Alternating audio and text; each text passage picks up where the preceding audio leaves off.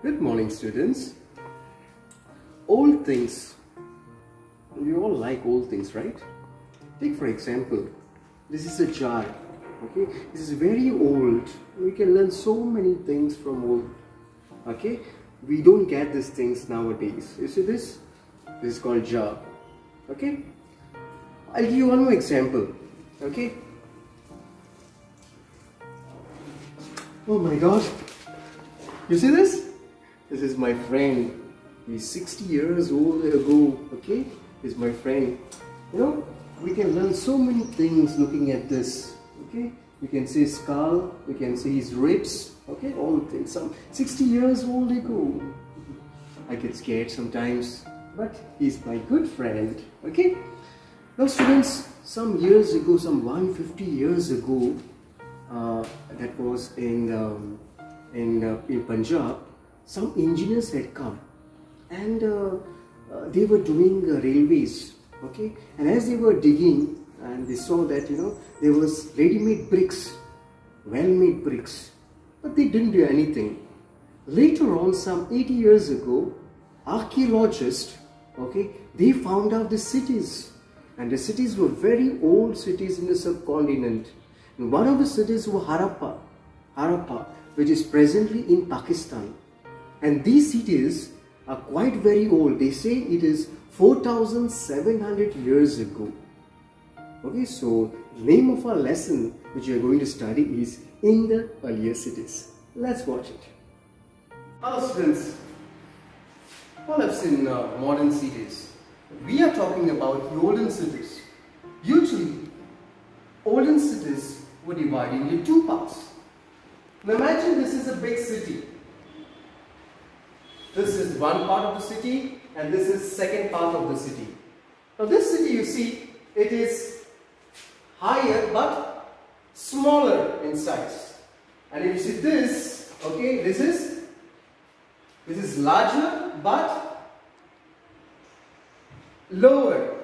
Okay, just don't get confused. Now this is what is called as, this is higher but it is small in size, okay, which is called as, archaeologists say it is called as citadel, okay, and this which is larger but lower, it is called as lower town.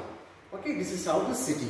Don't get confused, okay, those two terms are very important, citadel and lower town.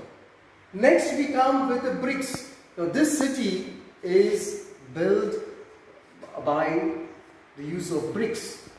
The specialty of these bricks, they are baked bricks.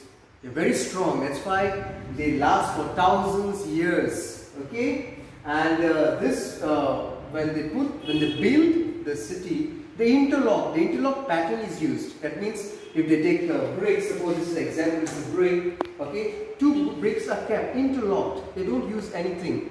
Okay, that's how the cities are built. Secondly, students, there were special buildings in these old cities. Okay.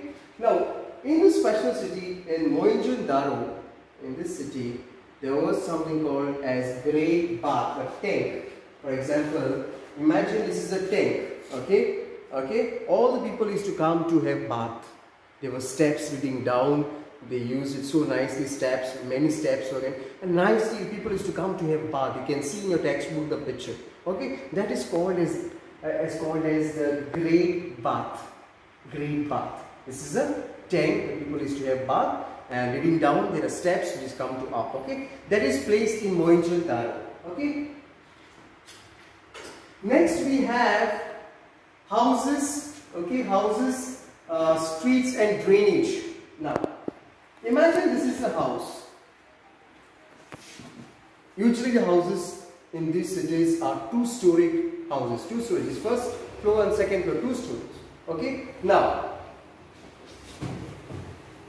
imagine this.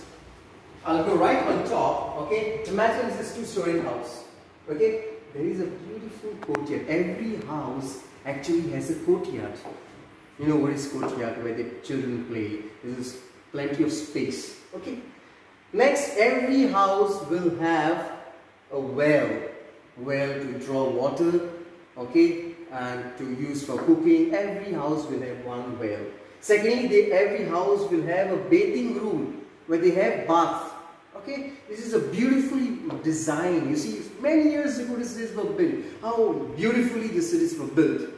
Next, students, from the houses to the streets, they have something called as, streets drainage system. Drainage system is well planned. Okay, the water is sloping. The drain is not straight, but it's sloping. Sloping is done, and there are in the drainage system there are called inspection holes. There are holes to observe if there is any dirt, is any obstruction. Then every week or different intervals they go inside and they clean it so that the water flows smoothly. This is how the cities were built. Okay, this is the first part of the early cities. We shall see in the next class the other things. Thank you.